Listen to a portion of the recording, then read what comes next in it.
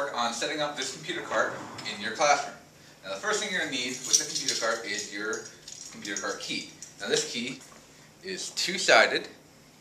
It's probably the only key that's two-sided. Both doors. Let's take a look at what we have inside. Here we got a laptop.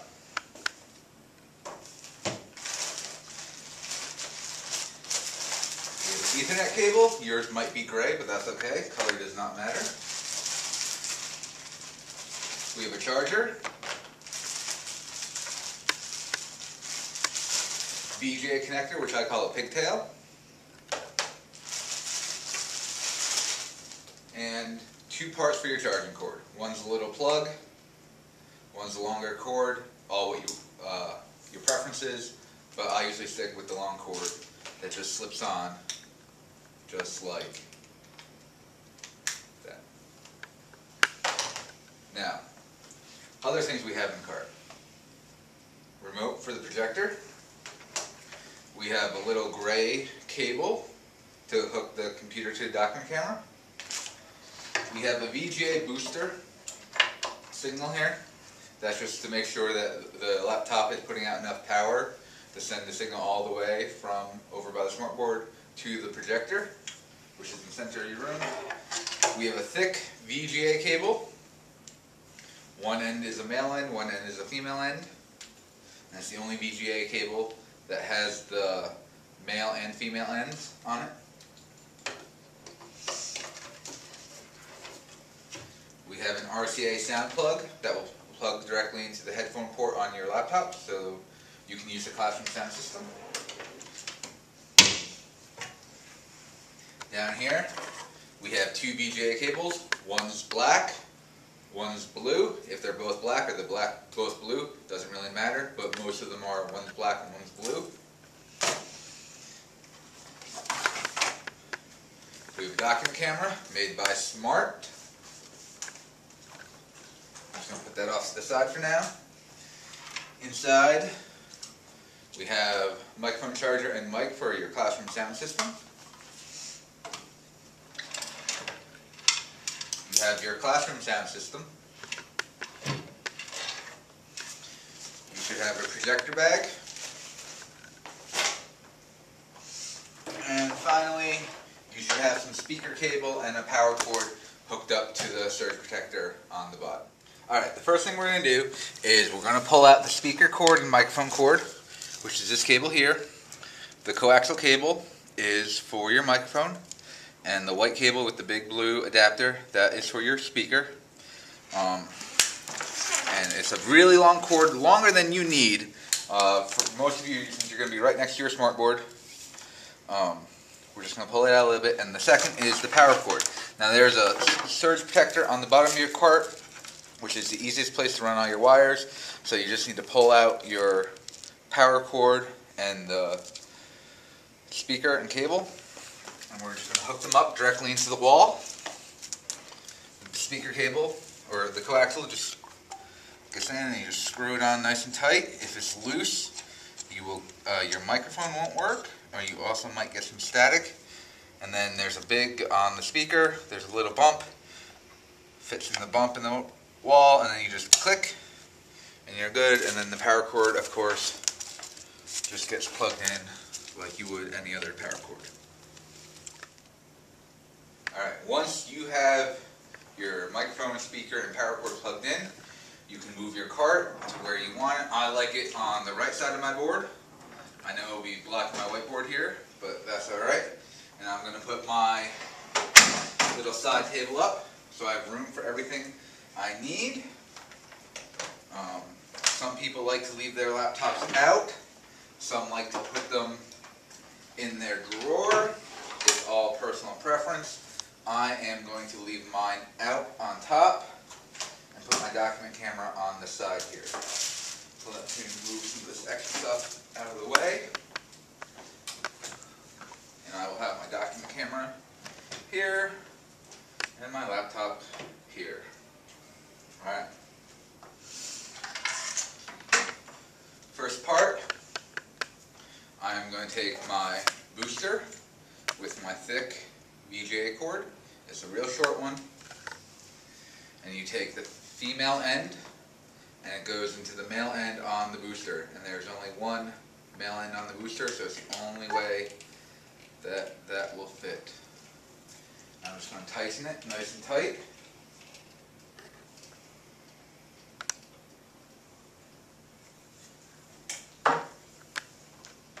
Now, the other end I'm going to run up through the cart.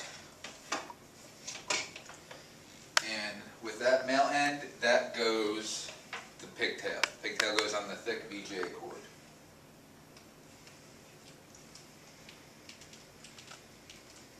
And I tighten that nice and tight. And then there's a little picture on the mini VGA port with the screen on it, and that end gets pointed up, and that matches with the picture on the side of your laptop. It's also on the laptop too. Unwind my computer cable. Now, because I might take my laptop out of the room, I will not plug this through the cart, but you have the MagSafe charger, and that gets plugged in on the end. And then I'm just going to keep this on the bottom of the floor here. Go under my wires, plug that into the wall, and I know it's charging my laptop because I either have an orange light or a green light if it's not fully charged, if it is fully charged. Next,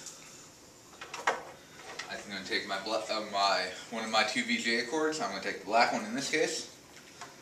Take the other end of my video splitter. Doesn't matter which port you use. They're both the same. Charge it. Tighten it up.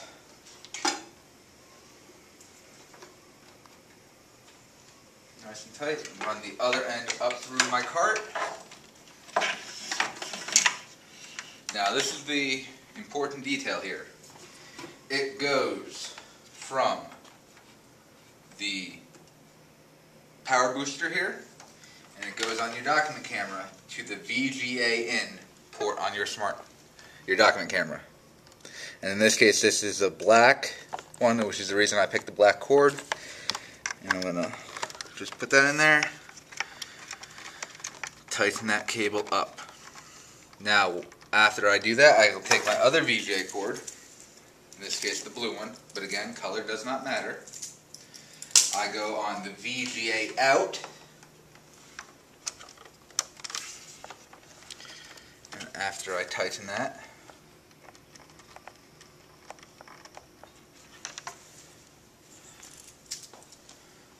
this runs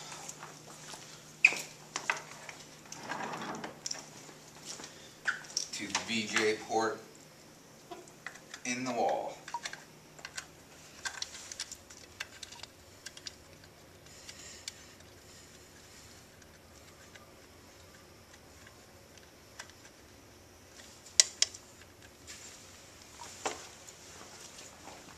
Now this cord is stretched. I'm actually going to move my laptop down to the little cart, and then I'll have my document camera up top here. Again, all the classrooms are different. It's making what fits for your classroom. My power cord for my laptop fell out, so I'm just going to go ahead and plug that back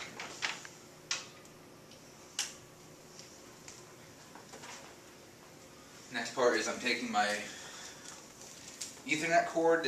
You need this cord plugged in, even though your laptop will work on wireless. You need it plugged in to watch Good Morning Boone Trail. If you don't have a VGA cord, make sure you see your tech facilitator. You just plug that into the Ethernet port underneath your smartboard. And again, I'm going to run this along the back to the Ethernet port, which is between the power charger and the VGA port. And make sure you hear that nice little click. Plug it in. Now, the last thing we need to do with the booster is grab the charger for it, is take the little charger that came with it, just plug it in the back. Red light goes on, which is good. Now I can take my USB cable, my gray USB cable for my document camera. And there's two ends. There's the normal USB end, and then there's the serial port USB, this which is square. You take that square end, that gets plugged into the document camera, and your standard USB port gets plugged into one of your laptop USB ports.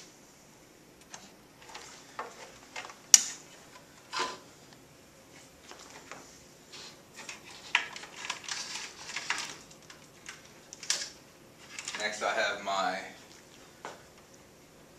stereo port going from the sound system. I'll run that up through the cart, and that plugs into the headphone port on the laptop. Now my laptop is fully connected, ready to go. My document camera is ready to go except for the power.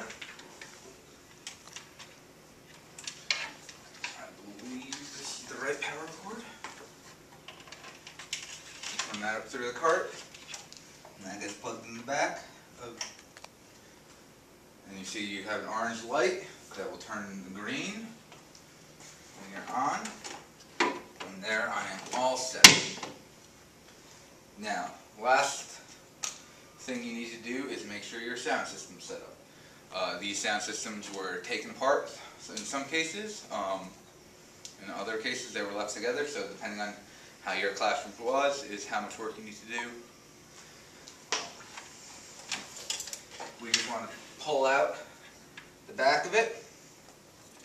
On this first port you have 4 little round knobs, 2 on the bottom are black, 2 on red, and on your white wire you have a red wire and a black wire.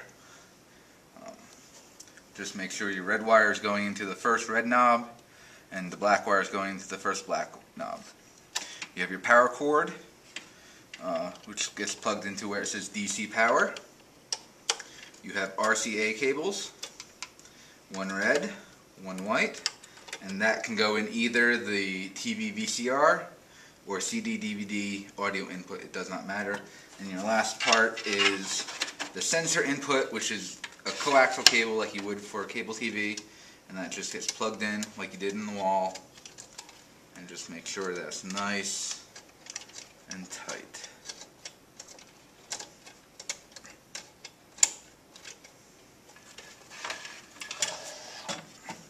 Check to make sure it works. Red light turns on. Next you have your mic and the mic charger. And that is a tiny, tiny little charger with a yellow tip on it. And that gets plugged in where it says DC input.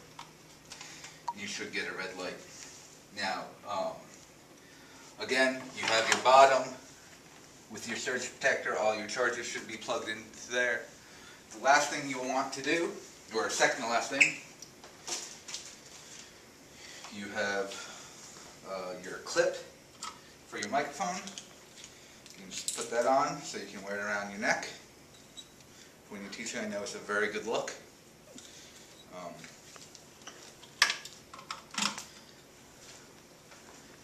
Your remote, good place to top drawer. Next, little plug that I use, because remember I used the long cord. I'm going to put it back in the bag so I can turn it in at the end of the year. And I'm actually going to put that in my projector bag so I do not lose it. And just put that on one of my empty shelves. Close my cart. Now I have all these cables running on top. On my cable organizer, I'm just going to put that in so I can get them where I want them to be.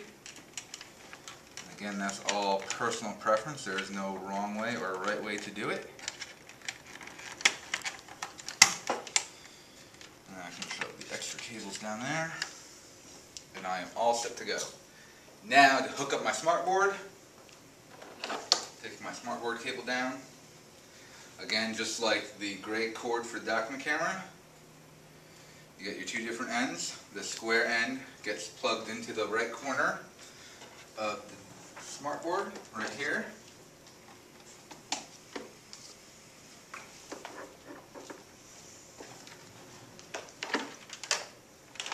And your other end gets plugged into your USB port on your laptop. Now you will see, right now I'm not getting any light because my laptop is not turned on. But once I turn my laptop on, it turns red. I'm not logged in yet. Now I get a blinking red, and it should turn to a blinking green light shortly. And when I'm logged in, it should turn to a solid green light.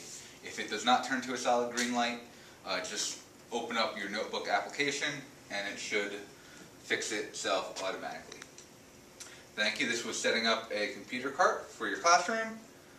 If you have any questions, please see your tech facilitator. Thank you.